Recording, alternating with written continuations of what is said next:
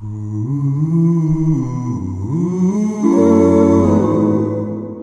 there. Well, I have another headache again, but I'm pretty sure I know what's causing them now, and I'll talk about that in a different video. The remedy that someone mentioned to take a small amount of ibuprofen and a regular dose of acetaminophen seems to be taking care of it. It's starting to go away, but it's still pretty bad. Anyway, since I've been able to go to bars legally, since I've been 21, the music played at gay establishments has been an area of contention, and most gay establishments play EDM as the standard. EDM has always made me kind of panicky. It just always has. Some of it is designed to make your heart rate go up. It's designed to be high energy music. Well, for someone like me who's already high energy, it just will send me into a panic at times.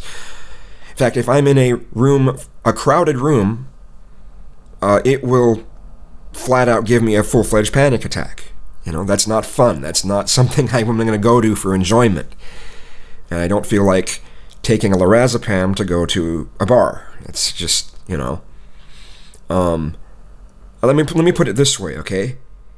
It's to the extremes where I would feel more comfortable going to a redneck bar with people who have swastikas on their jackets than going to a gay establishment that's supposed to be laid back but plays EDM.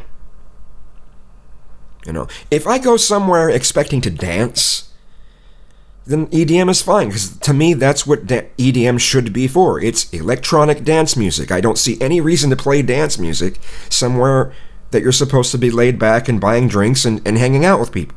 It doesn't make any sense to me, but it's the standard, it's the gay standard, so fine. I would have to go to New York, or Chicago, or LA, or San Francisco, somewhere like that, in order to actually find places that are a niche. Gay bars are already a niche. So, you know, the reason why I mention all this is a friend of mine who I respect very much was brutally honest with me in the comments on my video about getting 86th from the cuff.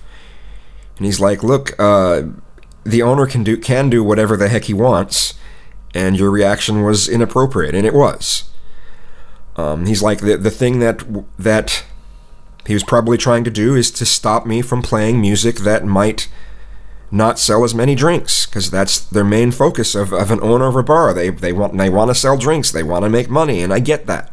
And I didn't really want to look at that initially, but normally when I come in there, I would play rock. I would go on the jukebox and play rock, classic rock. I would try to make it non-offensive. You know, I don't want to play the screaming, growling stuff. I don't want to play the stuff that's so harsh that it just sounds like noise with an occasional note thrown in here and there, you know. I tried to make it kind of tasteful, but doesn't matter. It's still going to be something that, you know, I think rock music makes some gay men as uncomfortable as EDM makes me. And it's enough of a percentage that someone is going to try to avoid having it played. A bar owner is going to try to avoid having it played. In the 90s, I would hang out at the Eagle all the time, because they didn't play EDM. They played rock most of the time. It was always classic rock. I go in there, it's classic rock, great. It also had, there was actually a lot more genuine leather crowd going there, you know. It was truly a leather bar. But it's not now. They just play EDM there and burn incense. So, when I asked the bartender at the Eagle, they said, well, do you ever have nights where you play something else? Oh yeah, we have rock nights. They say, yeah, but is it the original songs? No, they do remixes. It's great. Going, oh yeah, that's great. And then I ask, how about 80s night or something? Oh yeah, we have those too. I said, yeah, are those the original? Or oh no, they're remixes. They're great. Well, remixes means they're all going to be done in EDM style. So there's no getting away from that. So And now that I'm 86th from the cuff, which was the only place I was really comfortable going because I could go to the jukebox and play something other than EDM, I'm kind of done with the gay bar scene in the Tacoma, Seattle, Olympia area. There's nowhere for me to go. So, but I feel more comfortable hanging out somewhere where people are wearing swastikas on their coat than hanging out at a gay bar that plays EDM.